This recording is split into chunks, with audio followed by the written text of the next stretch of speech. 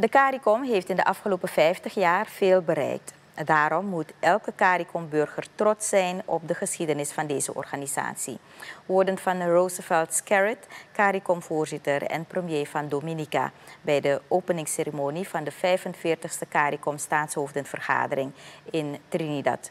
De Caribbean Community, afgekort Caricom, herdenkt momenteel haar 50-jarig bestaan.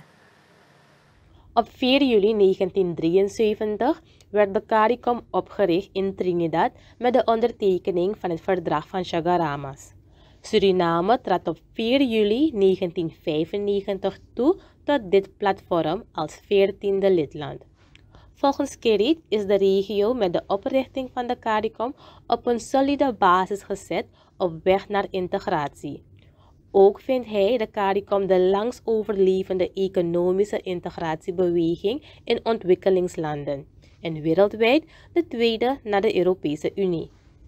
And so it is with justifiable pride that we should all say, I am Caricom.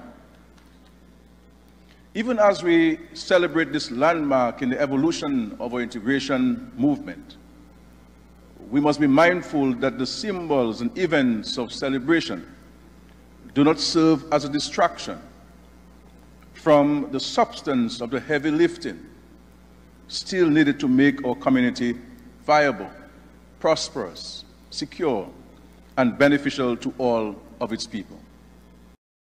Aftredende voorzitter, premier van de Bahama's, Philip Davis, stond ook stil bij de verworvenheden van de Caricom in de afgelopen periode. De organisatie moet de veiligheid in bouwstenen van onze gemeenschappen garanderen, naarmate de mondiale uitdagingen zich blijven uitbreiden en de zekerheden van de wereldorde in twijfel worden getrokken, meent Davis. I'm pleased, therefore, that we have continued to make progress in building greater security, sustainability, and affordability in the supply of food and energy in the region. In spite of the many other pressing issues which vie for our attention, we must not relegate these issues to the back burner. Antonio Guterres, secretaris-generaal van de Verenigde Naties, haalde aan dat Caribische leiders de weg vooruit hebben gewezen. Hij stelde een reeks van acties voor die wereldleiders nu kunnen ondernemen. And they include an SDG stimulus for investments in sustainable development, climate action and more. An enhanced and effective debt relief mechanism. New financial tools such as swaps that convert debts into investments in climate adaptation. An increase in the capital base of multilateral development banks and a change in their business model with a new approach to risk to be able to leverage more private finance at reasonable cost in support of developing countries.